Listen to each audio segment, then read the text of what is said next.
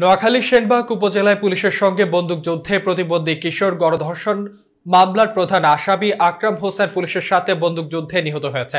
উক্ত ঘটনায় ৩ পুলিশ সদস্য আহত হয়েছেন। পুলিশ ঘটনাস্থল থেকে একটি এলজি 2 রাউন্ড কার্তুজ উদ্ধার করে। শনিবার রাত 2:30টার দিকে উপজেলার অর্জুনতলা ইউনিয়নের উত্তর মানিকপুর এলাকায় এই ঘটনা ঘটে।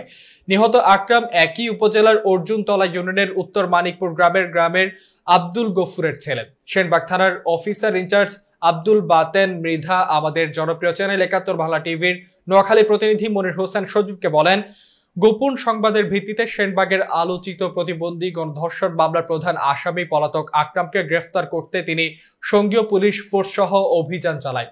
এই সময় পুলিশ উপজেলার অর্জুনতলা ইউনিয়নের উত্তর মানিকপুর গ্রামে পৌঁছলে আকরাম ও তার সহযোগীরা অতর্কিতভাবে পুলিশের উপর গুলি ছোড়ে। পুলিশও আত্মরক্ষার্থে পাল্টা গুলি ছুড়লে আকরামের সহযোগীরা পালিয়ে যায়। পরে পুলিশ ঘটনাস্থল থেকে গুলিবিদ্ধ অবস্থায় আকরামকে উদ্ধার করে। পরে তাকে নোয়াখালী জেনারেল হাসপাতালে নিয়ে গেলে কর্তব্যরত চিকিৎসক তাকে মৃত ঘোষণা করেন। তিনি আরো বলেন, আহত পুলিশ সদস্যরা সেনবাগ সরকারি হাসপাতালে চিকিৎসাধীন রয়েছেন।